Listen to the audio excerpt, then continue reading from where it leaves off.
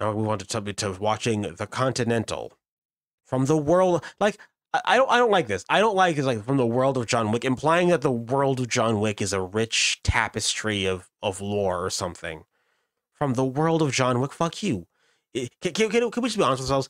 The worst part of John Wick is the story. Can we just agree that the story is just typical action movie bullshit and just move on with our lives? Like we don't have to pretend that the people are into John Wick because the universe is so interesting. It's not.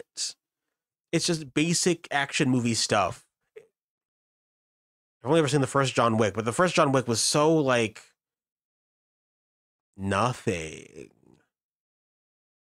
It just ran through all these various action movie tropes, and I can't believe people lost their minds about it back in 2014. I genuinely cannot understand why that happened. But they're making a spin-off TV show about the hotel for assassins, which I'm going to start by saying this. I think the content, and this is based solely on the first film. I haven't watched any of the John Wicks. They killed a dog. And people, I don't know why people were so psychotic about like being invested in John Wick. Like they killed a dog. Like why is that a hook?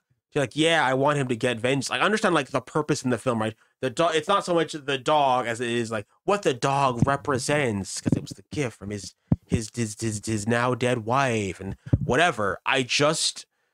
People really were attached to the idea of that revenge action film on the basis that they like dogs. That was a lot of the basis of it. It's like I'm just playing now. I think the Continental is a stupid thing to make a spin-off for, because here's a hot take. This is based solely on my viewing of the first film. The Continental is a stupid location, and I hate that people keep bringing it up as a quality piece of lore for the John Wick universe. This is what people say. Like, I would do the same for my dog. Like, it just feels like a lot of energy for nothing, in my opinion. Anyway, the Continental is a stupid thing in the John Wick universe. It's a hotel for assassins where there's like rules where like you can't do assassin or criminal stuff while you're on the premises, and there are apparently, at least from viewing the first John Wick film, no real precautions stopping people from just doing basic stuff. Like John Wick almost gets assassinated because there's like no precautions to stop other assassins from assassinating each other. Not really, not in any meaningful sense. He could have got sniped through the window by Willem Dafoe's character. One of the other characters almost definitely was gonna kill him if Willem Dafoe wasn't there, being like, "Hey, buddy, watch out! I'm gonna try this gun to make you aware that someone's trying to kill you in your room right now." Like, what are the precautions of the Continental that stop people from like? It's a stupid idea.